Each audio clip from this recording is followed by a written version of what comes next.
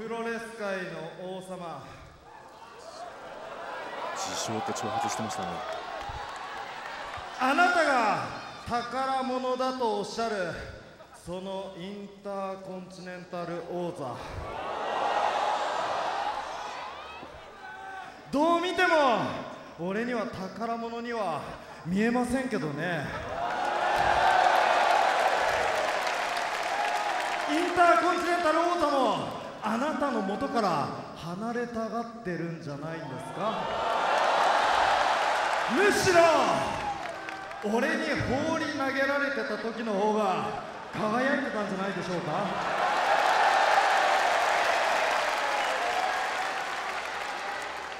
自称プロレス界の王様、俺に絡みたい気持ちはもちろん分かりますが、そんなに絡みたいんだったらあなたの思いを口に出して伝えてみたらいかがですか。王様、リング上にお上がりになってあなたの思いをお聞かせください。内藤がまさに初めて発した鈴木みのるに対してのメッセージです。どういうことなのでしょうか。いや、鈴木みのるが何と答えるのか。必要以上に内藤を挑発する鈴木の真意は果たして何なのか。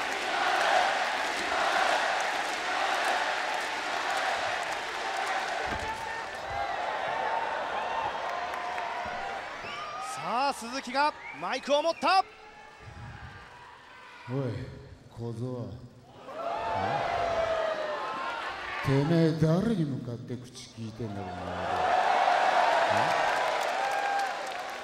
てめえの目の前にいるのは紛れもなくプロレス界の王鈴木みのるだ。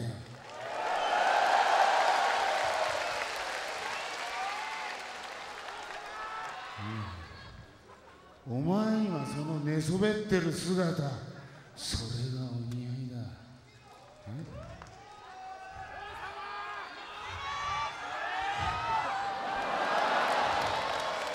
そう、お前みたいな嘘ばっかりの詐欺師野郎は地べたに這いつくばるその姿がお似合いだ。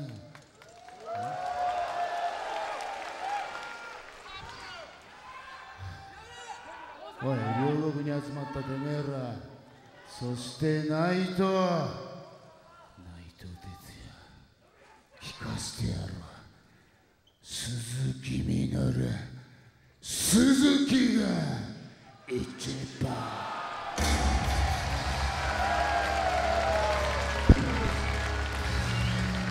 両者ともにその思いを譲ることはありません。内藤が不敵な笑みを浮かべて寝そべった。見上げる両国の天井、鈴木がゆっくりと引き下がっていく。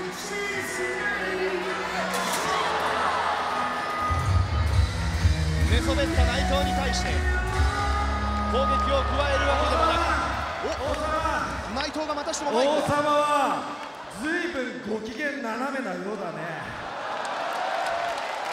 そんなトムコスの王様、あの言葉を思い出してください。そう、まさにトラキラあせんなよ。ついに鈴木が椅子を取って、わあ、机まで持ち出した。